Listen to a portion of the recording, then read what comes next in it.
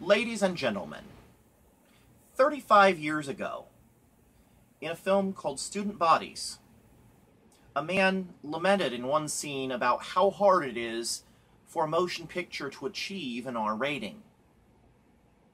Bear in mind, back then, all a film had to do was contain full frontal nudity, graphic violence, or one, mind you, just one, explicit reference to a sex act.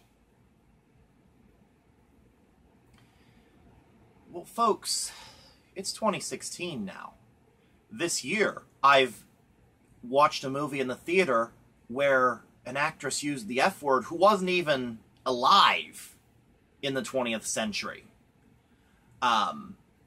It is way harder to get an R rating today than it was 35 fucking years ago.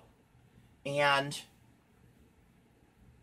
since this video clip, since I want to try to make it R-rated by Motion Picture Association of America standards, and nobody wants to see this full frontal, and nobody would really believe me committing simulated graphic violence, given that I don't even believe in spanking.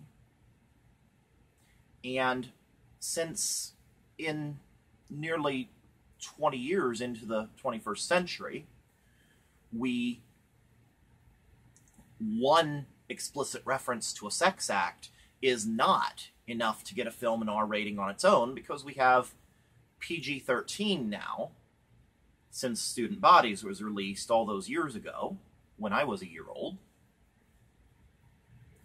The best solution here seems to have several explicit references to sex acts. So go fuck yourself, you fucking motherfucker, and if you don't fucking like that, then go fuck yourself anyway, because you're a fuckface, and I think we have enough uses of the word fuck here to qualify for an R rating, do we not, you MPAA motherfuckers?